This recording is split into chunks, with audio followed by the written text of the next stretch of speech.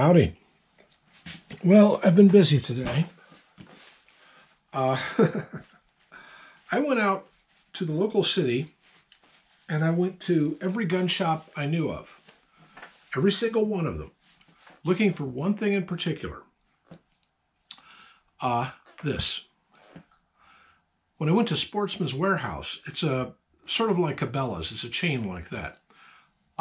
They had a lineup at the gun counter for to purchase, and you had to take a chit to get a number. And when I saw it, the number that the guy in front of me had in line was 98.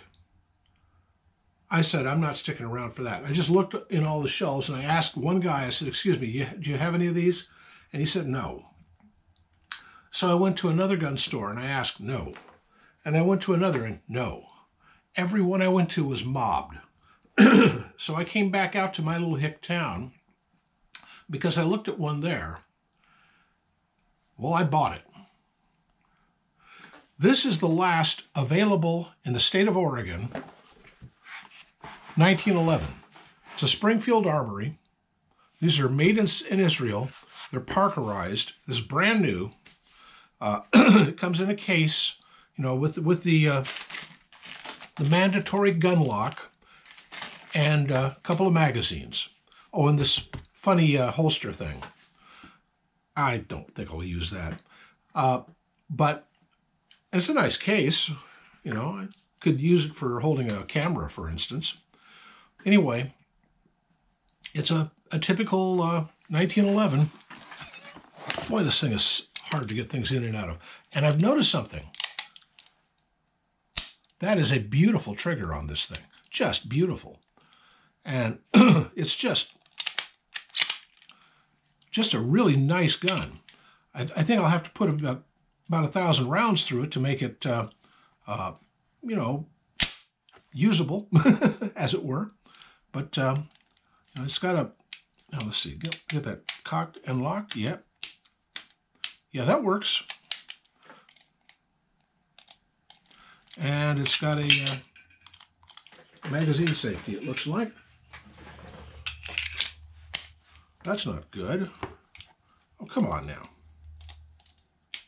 Oh, that's right. This because it's the safety. Let's see if it's got a magazine safety. Nope, just the safety. Okay. Excellent. Well, I always wanted a 1911, and the one thing I didn't have in my collection was a 1911. Well, the one thing in my collection I now have is a 1911. So there. In case you didn't know, Oregon just passed this thing, Measure 114. It's supposed to take effect on December 8th. And everybody in Oregon realizes that December 8th is like the put up or shut up date for doing anything in terms of guns.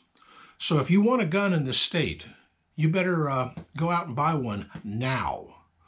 Well, all of the gun stores I've been to, and today is the middle of the week. It's not even a weekend. Everything I've been to in my local area has been absolutely mobbed. You're going to have to get a permit to buy ammo.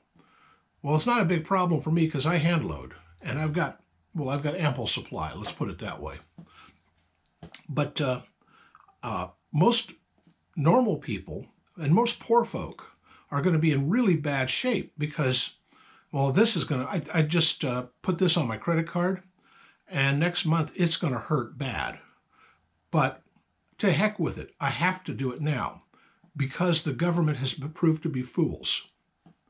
You know, when law becomes unjust, just men break laws. Well, this is not breaking any law today, but these were not that popular recently because it's only 8 rounds. They have a 10-round magazine limit in the state.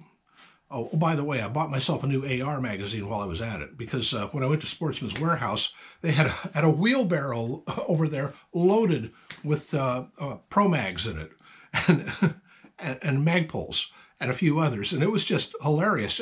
Guys were just over there grabbing and grabbing and grabbing. So I thought, I'll take one of those. It was only $12, so I bought one. You know, it's just insane. This whole thing is insane. You know, folks like me are never going to commit a crime. I'm nothing more than just a collector of weird firearms memorabilia or firearms from history. And I really find that a fascinating, interesting hobby. And I also like shooting, and I like cleaning them, and I like everything to do with them. And the laws that they're passing, because they're idiots, affect people like me.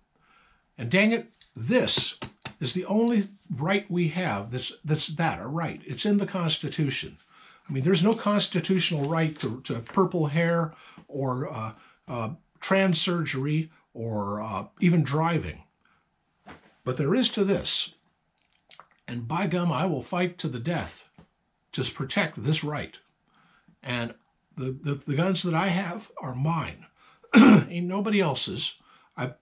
I worked hard all my life, and the money I made, if I want to spend it on this, that's my business. And by gum, I'm going to do what I need to do. Anyway, that's the way I feel about it.